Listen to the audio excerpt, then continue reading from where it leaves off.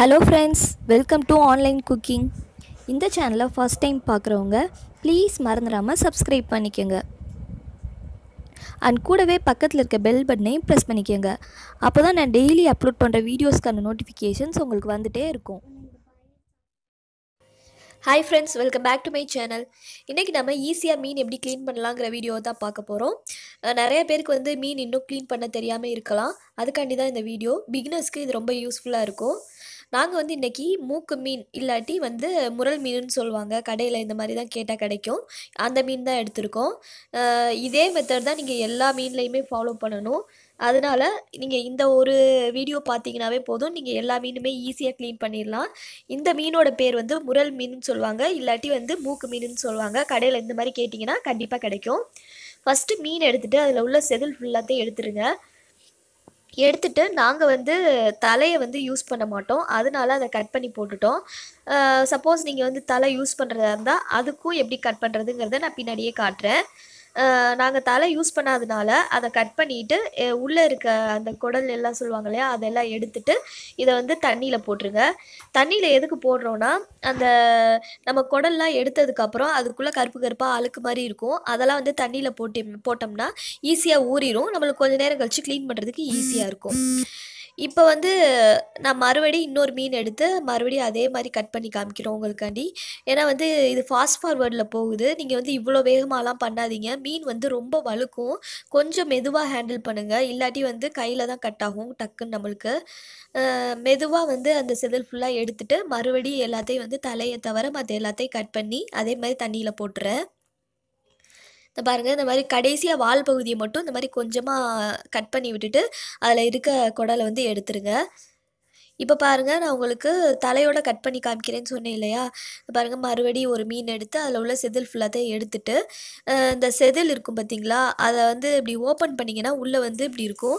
அதை அப்படி பிடிச்சிங்கனாவே வந்து அந்த மீனோட வாய் வந்து ஓப்பன் ஆயிரும்.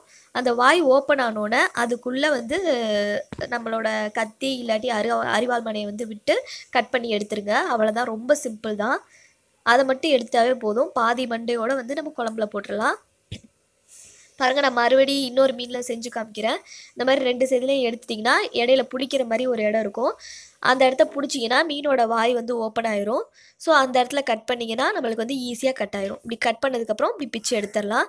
எடுத்துகிட்டு உள்ளே இருக்க குடல் அப்புறம் நம்மளுக்கு வேஸ்ட் எல்லாத்தையும் வந்து எடுத்து வெளியில் போட்டுடலாம். எடுத்து போட்டுட்டு நல்லா க்ளீனாக கட் பண்ணிவிட்டு இதை வந்து நீங்கள் குழம்புல யூஸ் பண்ணலாம். தலையோடு போட்டிங்கன்னா இன்னும் ரொம்ப டேஸ்ட்டாகவே இருக்கும் மீன் குழம்பு. ஆக்சுவலாக வந்து எங்களுக்கு தலை பிடிக்காது அப்படிங்கிறனால தான் நாங்கள் வந்து தலை இல்லாமல் அப்படி போடுறோம். இப்போ பாருங்கள், மீதி இருக்க செதில் எல்லாத்தையும் கட் பண்ணிவிட்டு இதை மறுபடியும் கட் பண்ணி காட்டுறேன். பின்பக்கம் இருந்து கட் பண்ணுங்கள், அப்போ தான் ஈஸியாக வரும். இந்த மாதிரி கட் பண்ணி இப்போ வந்து இதையும் தண்ணியில் போட்டுடலாம். போட்டுட்டு இப்போ எல்லாத்தையும் கட் பண்ணிடுங்க இதே மாதிரி. இந்த மீன் எதுக்கு எங்களுக்கு குறிப்பாக பிடிக்கும்னா, இதை வந்து மீன் குழம்புல போட்டாலும் வந்து ரொம்ப நேரம் வந்து கரைஞ்சிடாமல் நல்லா எப்படி சொல்கிறது, அப்படி மீன் உடஞ்சிரும் இல்லையா சில சமயம், அந்த மாதிரி உடையாமல் இது வந்து சூப்பராக இருக்கும். கண்டிப்பாக உங்கள் ஏரியாவில் இந்த மீன் கிடச்சிச்சின்னா வாங்கி ட்ரை பண்ணி பாருங்கள்.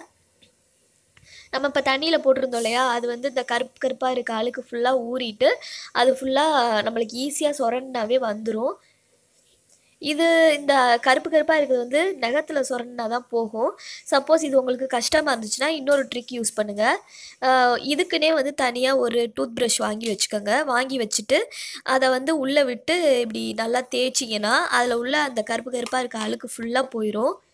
நான் உங்களுக்கு தேய்ச்சிட்டு காமிக்கிறேன் பாருங்கள். இந்த மாதிரி நல்லா தேய்ச்சிருங்க. இப்படி தேய்ச்சிங்கன்னா அந்த கருப்பாக இருக்கிறது ஃபுல்லாக தண்ணியில் விட்டோடனே போயிடும். நீங்கள் வந்து உள்ளே விட்டு அதை தேய்க்கிறதுக்கு கஷ்டமாக இருந்துச்சுன்னா இப்படி ஓப்பன் பண்ணி கூட தேய்க்கலாம்.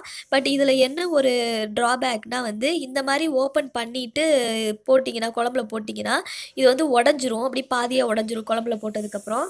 அதனால தான் வந்து இப்படி ஓப்பன் பண்ணாமே உள்ளுக்குள்ளே டூத் ப்ரஷ்ஷை விட்டு க்ளீன் பண்ணுறோம். நீங்கள் 2மே ட்ரை பண்ணி பாருங்கள், உங்களுக்கு எது பெஸ்ட்டாக இருக்கோ நீங்கள் அதை ட்ரை பண்ணிக்கலாம்.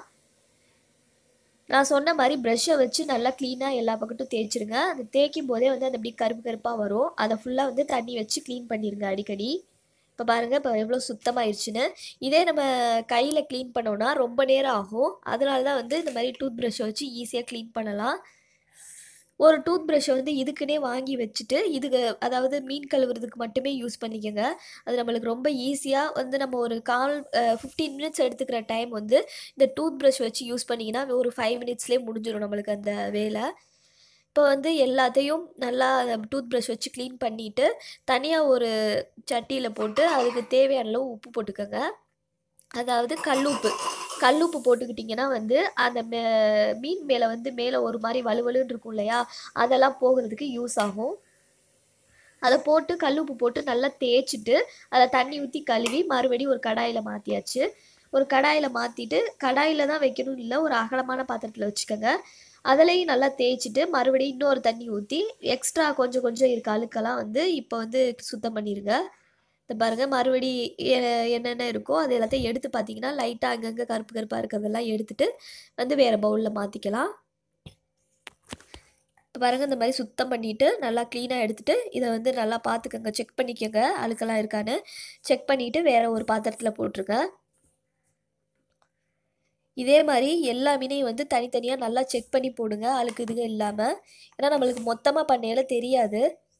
மறுபடியும் அந்த தண்ணிய ஃபுல்லா கீழ ஊத்திட்டு, இத மறுபடியும் இன்னும் கொஞ்சம் நல்லா தேய்ச்சுக்கங்க, உலசிக்கங்க. நல்லா இது பண்ணதுக்கப்புறம் மறுபடியும் தண்ணி ஊத்தி இன்னொரு இதில மாத்தியாச்சு. இப்போ வந்து கடைசியா நல்லா அகலமான பாத்திரத்தில மீன போட்டுட்டு, அதில வந்து நம்ம அரிசி கழுவுன தண்ணி இருக்கு இல்லையா? அந்த தண்ணிய வந்து ஆட் பண்ணிருங்க. அரிசி கழுவுன தண்ணிய ஆட் பண்ணி இத நல்லா கழுவிட்டு, தண்ணி கடைசியா ஒரு பவுல்ல மாத்திருங்க. அவ்வளோதான் ரொம்ப சிம்பிளான ப்ராசஸ் தான். இத வந்து என்ன கொஞ்சம் அடிக்கடி கழுவுற மாரி இருக்கும். கடைசியா இந்த அரிசி கழுவுன தண்ணியில நம்ம கழுவுனோம்னா வந்து நம்மளுக்கு அந்த கவுச்சி வாடை அடிக்காது. இப்ப பாருங்க அவ்வளோதான். மீன ஈஸியா கழுவியாச்சு. இதே மாரி கண்டிப்பா எல்லாருமே ட்ரை பண்ணி பாருங்க. ட்ரை பண்ணி பார்த்துட்டு உங்களோட ஃபீட்பேக்க எனக்கு கமெண்ட் பாக்ஸ்ல சொல்லுங்க. ஸோ தேங்க் யூ ஃபார் வாட்சிங்.